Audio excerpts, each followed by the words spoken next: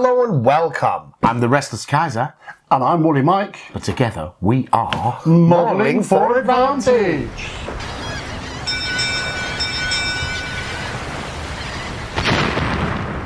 Well, Woolly Mike, look at this. A new box sealed. A new box sealed. It's not a new product. When we reviewed the 28mm game that Firelock do, oh gosh, Blood and Plunder. Yep. They sent us this as well for review purposes. So, you know, full disclosure, they sent us a copy to review. I've wanted to play this for a while. I love me a tall ship and a handsome sailor. Yeah, and a tall ship and a starter sailor by, isn't it? Yeah, yeah, absolutely. So this is their starter set for their kind of 6mm type game. So do you want to crack it open? Oak and iron. Let's show them what's in the box. The format for this video, hopefully, assuming everything's worked well, we're going to unbox it, talk about the parts. We're going to play it. A quick game, and we'll show you a little bit of sped up footage or something, and then we're going to tell you what we thought of it, what it was like as a game to play. And if you're really lucky, you might even stream us playing the, you know, idiots learn to play. Yeah. Right, here we go then. There we go. Oak and iron. Box. Ooh, this is nice. It's a nice smell to it. Mmm. Fleet Combat in the Age of Sail. Very nice. Is that the Regal book? It's the rule book. Wow, there you go. That's not too thick. It's not too thick. 30 pages. Mm-hmm. Nice illustrations. Very nice. Shall I have a look at that while you show them the next thing? Right. Do. Tokens. Very nice. Now that is nice, thick cardstock. It is, yeah. At least 3-4 mil. Yeah. Yeah. Range rulers, measurer. Yeah, so other things aren't measured in inches, that things also work in range bands, which keeps it simple. Yeah, so musket range, pistol range, and cannon range. There you go. Terrain. Now, we've got shoals and we've got islands. So some of it's out above water and some of it's below water. So yes, which represent different sort of challenges. So this is a kind of, this is an 18th rather than early 19th century stuff. So it's men of war and caravels and corvettes, I think, rather than ships of the line and so forth. Doesn't actually say it on the back, so I've had to go and look. We've got a sloop, a brigantine. Well, we're going to see all them in a minute, man. Okay. I keep forgetting. Oh. There you go. Look at that. So that's a decent amount for the play area to start with. That's a decent amount of kind of shoals and so forth. Flags so feel like self-adhesive. Flags. Well, they're on photographic paper. Are they sticky? Are these stickers? Yes, they are. You managed to separate a bit, yeah? Okay. So they're stickers. So pennants and battle flags. And we've got Spanish, French, English, and Dutch here, as well as the Jolly Roger. So that's nice. Playmat. Looks about an inch, 12 inches square. So is that 3x3? Yeah. Let's have a look. It's quite thick as well, isn't it? Yeah. Oh, it's a lot for paper mat. That's this heavy. is like on photographic paper. I'm not sure if the one in so it's a bit sticky. It's been unseasonably hot here in the UK recently. Hence the linen shirt, no tie, etc. at my end. Yeah. So this is photographic quality paper. Yes. I'm not sure that was the same in Blood and Plunder starter set. It might have been, but I'm definitely noticing it here that this is thick and it's nice and it's got some texture to it, you know. Yeah, varying depth of watercolour. Yeah, that's a nice playmat. That's a sturdy playmat. And that was that 3x3, 4x4. Looks 3x3. 3x3. Right. Then all the bits. Now, quick, we've got lots of cards. Lots of cards. There's the ship cards. There's assuming there's one for each type of ship. Shall I open them up? Yeah. And then you get admirals that have got different skills. You get a deck of cards that give you skills. Some of them you trade off cards with for initiative. Yes. And then I believe the little ones are incident or situation modifiers. Yeah. Okay, yeah. We'll know more about this. This is why I thought it was important that we play it before we finish the review. Because I often find games with a lot of cards, you're kind of guessing, aren't you? So we'll have a play and we'll tell you. So, you've got your hand of cards. These are the ship cards, as you say. They're lovely, really nicely produced. So what have we got ship-wise then? Right. Let's see how well you do. Let's have a look at some models. Well, the interesting thing with these is they come with well-wrapped plastic bases. Plastic base with various markings on it and 2 pegs. All the ships fit into the... So you just said, so all the ships fit into the peg, because these ships are push fit, right? Yes. And then there's various marks. Unlike other games we played, there's a centre line mark. And all measurements are done from that rather than from the front. So if you've got a small ship or a large ship, it's still going to move relatively the same because distance. the ground scale is so different from the scale of the models. The actual range of 32-pound naval cannon is a lot bigger than your bedroom. So that's me having assembled the brig. That wasn't terribly difficult. You do need to use a little bit more force than you're necessarily expecting to, I think, and worried that it might snap. So the sails, because they're moulded plastic, they've got some shape to them. You know, compared to the paper sails or the metal sails you get from others. Like the bowing in this sail is really nice to it. I think you could make these really look quite special with a little bit of, you know, putting a little bit of cotton between them and rigging them in that way. And they've all got quite long spars above, which I assume is so that you can rig them if you want to. And as I said, they come with the stack cards. There are 6 ships in here. There's a sloop, there's a brigantine or brig, there's what they're calling a petite frigate or small frigate, a light galleon, a corvette, and a flute. And I know this game has been out for a while, so there's a whole bunch more. You can get men of war, you can get different rates of frigates, you know, bigger and bigger ones. So there's the other ship, and then there's... Oh, what's that?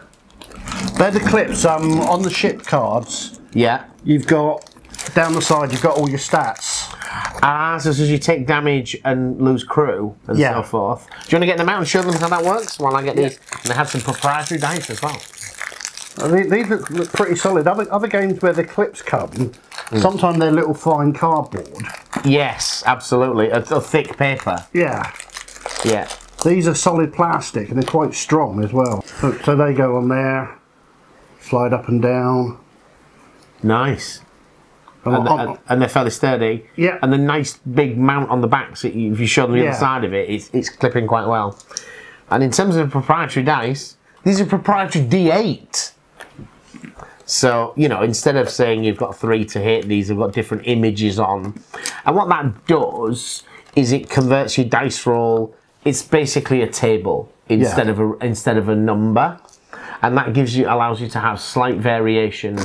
With the dice, you kind of, it's a 2 up or it's a 3 up or it's a 4 up. Whereas a table, 1, 2, 3, 4, 5, 6 can all be different results.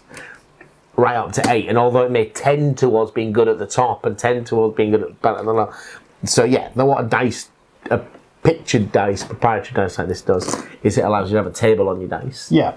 And what have we got on here then? Pistol, cutlass, a sail, rifle, cannon, and skull and crossbow. I'm assuming skull and crossbows is either the 1 or the 8. It's either good or bad. Well, I don't think you roll these for numbers. You're just looking for the results that you're looking for. If you're shooting muskets, I think you need muskets. Yeah. I think that's kind of how that works. Yeah. But we will know more in a short while when we'll have a play of this game, and we'll get right back to you. What do you think as a game? Mechanics, very, very simple to pick up. We didn't mention when we were looking at the ships, they've actually got a little slot so we can put the ID numbers on. Yep. So when we're playing it, we're not getting confused as to which is my frigate and which is yours. Yeah. Because obviously you can put the pennants on. The card system. The initiative. Yeah. Yeah. Really made it interesting, and some of the disposable cards that are really, really powerful. Yeah. Can swing a turn for you. But having to put it down the turn before. Yeah. So the way these initiative cards work is you have a hand of cards. They have two elements to them. One is the the order of operations, as in who will take the first action, because it alternates. The highest initiative moves the first ship. Yep. Then your opponent moves one. Da, da, da, da. So that's what that top number is about. But then they have a secondary effect, and that secondary effect can be really big. In most cases, that's really what you're choosing, the secondary effect. And you have to put it down a turn in advance. So one of the things I found really useful was I was constantly using await new orders, which you got initiative score of 1, which means you go last. But that's often good in this kind of sail movement anyway. Going last is not bad because I know you have to move before me. But I will shoot second. But with that one, I got to choose what my order was going to be in the moment, rather than the turn before. So I used that repeatedly. Did you have a go-to card? Mine was the one you don't like was down. Fatigue is the key. It doesn't matter that you take 7 damage on a ship and it goes down to 2 speed. Fatigue is the killer. Yes, fatigue it absolutely strips the effectiveness out of your ships. Every point of fatigue is -1 dice to every test you make, and some of these ships only shot with 3 dice. Yeah. So even 1 point of fatigue is a big deal. Yeah, and one of the cards I pulled out is all of my ships got 2 extra dice in the firing phase, which took you down to some serious damage. Yeah. But you were in the next turn. You took my ship down fully, which won the game. I think the thing that lifts this game above other games is this initiative system. I think any fool can create a table of weapons and say that there are different classes of ships, and this one's got more guns but moves slower and so forth. All the games are going to have that. But this initiative system with its extra layer of what the special rule is for that turn makes a huge difference. The proprietary dice were okay. You know, I don't inherently like proprietary dice where they've just got pictures on instead of numbers. But it did make a difference and it did make sense. So when you get your range ruler, for example, at the longest possible range, you always succeed on the skull and crossbones because it's a pirate game. Long range you only hit with cannons. As you get closer, you add muskets. As you get closer still, you add the pistol as a face. So it kind of worked. It has got a critical hit system, which is not, the critical hit is not magazine fire. It's take an extra point of fatigue and so forth. So I think the game I very much enjoyed. I also was aware that this is like a starter set, and I actually think I will enjoy this game more by expanding it. In terms of it as a starter set experience, it teaches you the games, but these are all small ships. Yeah. They're pretty low firepower. If I was going to go again, that would be the smallest ship I would take, my petty frigate. Yeah. And your lesser galleon. Yeah. I would want a squadron of these or bigger. Yeah. That's not to say I wouldn't take one of these tiny boats, because it does have a point system. Yeah. I might, you know, when I've got a few points left over at the end, I'll take a little one. Well, in the stream game, I use my light ship to cross as you're chasing my big ships down. Yes. I got a couple of rakes on you. Yes, because the game system has within these cards a big advantage for staying in formation, but that does mean sailing in a straight line. Yeah. So in terms of tactics, and again, it's more about these cards than anything else, you had a deck that focused on being dispersed. And I had a build that was focused on being in a squadron. Yeah, so to be in line, you've got to be within pistol range. Musket range. Musket range of the ship in front. You can be like this. So this ship is, these two are in line, but this one is not in line with that ship, and those two are in line. And then it gets a little bit of a nuance as to how the ships... So just to clarify that, this squadron is in formation, because this one is in formation with this, because that line crosses it, and this one is in formation with this, because that line crosses it. But if they're like that, it's more of a problem. Yeah. Yeah? So there's a little bit of space. So you basically... it allows you to turn in succession, but not turn in line. Yeah. If you turn like that, you're not in formation. That was the First World War German battle turn, wasn't it? Yeah, absolutely. So we liked the game a lot. I think that's fair to say. We played 3 games in one day, and we were happy to do so. The starter scenario is quite low firepower that it suggests in here.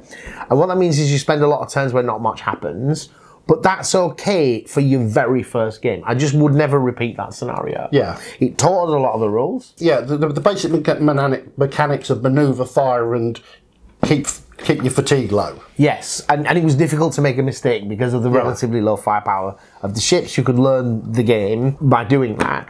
But we played with the 3 ships each, which is not the introductory scenario, is the 4 smallest ones. With the 3 ships each, was quite an interesting game.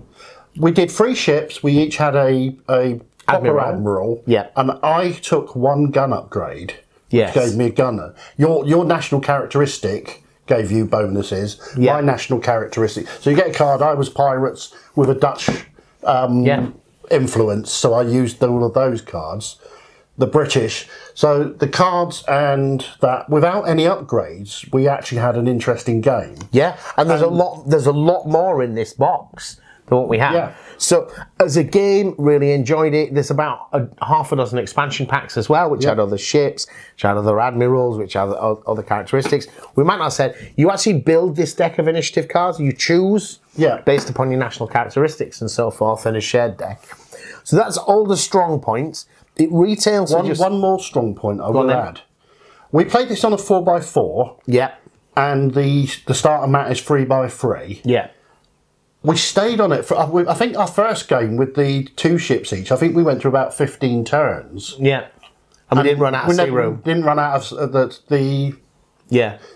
sea room. We never had to move, do the lateral shift of any ships. Yeah. And even in the bigger game, if you've watched it, we only got to the middle of the board. Yes. With the movement, because the fastest speed is 5, which is... So you definitely could run out of space if you were running, you know, large to the wind with big ships, deliberately pushing it to try and cover distance. You definitely could run out of space. And we reached a point where we were close to the opposite end of the table, but we didn't run out of space. And that's never happened to me in a sailing game. Yeah. Nobody sailed off the board. And we weren't in a situation that if we went one more turn, we'd have to make an emergency turn. No. Even within like 5 inches of the edge, we could still make normal turns without sacrificing any other actions or anything to make... Now, I think with bigger ships, which are less manoeuvrable, that might be more of a problem, because a lot of these ships get an extra free turn. So the game itself, I think, is a cracker. If you want to play an Age of Sail game, this one I've enjoyed more. I played the old Action Under Sail, WRG rules, or whoever they were, Navwar maybe 100 years ago. I played Black Powder's one, Black Seas. Yeah. This is a much better game, much more modern.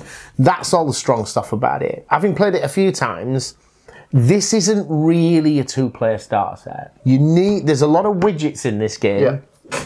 Depending on what speed you're going, your turning circle is different. That's what these angles are on the end here. When you turn, you push this against the ship in the middle and you rotate it around it. So you each need a set of these. So you're constantly passing this from one side of the board to the other. So too with the range ruler. So too with there's 6 dice there. There were points when we were throwing 7 or 8 dice. Yeah. So there wasn't even enough for one player. It was rare to use more than 5 dice, but it definitely happened. There certainly wasn't enough dice for 1 each. And that's not a criticism of the set. It doesn't call itself a 2-player starter set. It calls itself a starter set. Yep. I think you do want 1 each. And the other one is that we both had 2... There's 2 really good cards. And we took turns drawing out of the generic pile. Because there's a generic card deck from which you assemble the initiative cards. And obviously when you're sharing a set of them, there's only one copy of each. Yeah. As I said, I think you literally want this much per player. Yeah. To be honest, I think that you can learn to play the game and decide how you like it from this set and have a reasonable game. But if you want to play this game going forwards, you need your own copy of widgets, your own set of dice, your own set of markers. Yeah. There's 2 colours, numbers 1 to 6. In a reasonable sized game, you would have 6 ships. You need all of them, I think. But did enjoy the game. I'm going to buy another copy. I want to play this again. I'm definitely going to play it again. I enjoyed it a lot. Are you taking it back to play with the boys back in Southampton? I'll take it back. Hopefully the boys will be interested in playing it and we'll get a few more games in. And we'll look at getting some more bits. So, yeah, I wouldn't want them to double up the contents of the starter set and make it £100 box. You know, I think that this is right.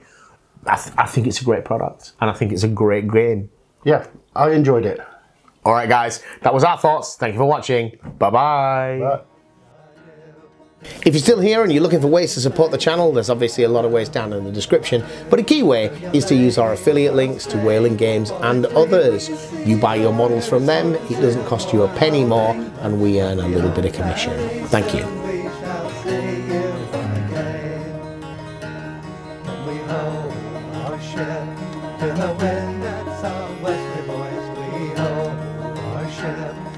Soundings toward the sea, so we rounded and sounded and got 45 fathoms. We squared our main yard up, the chisels steered free.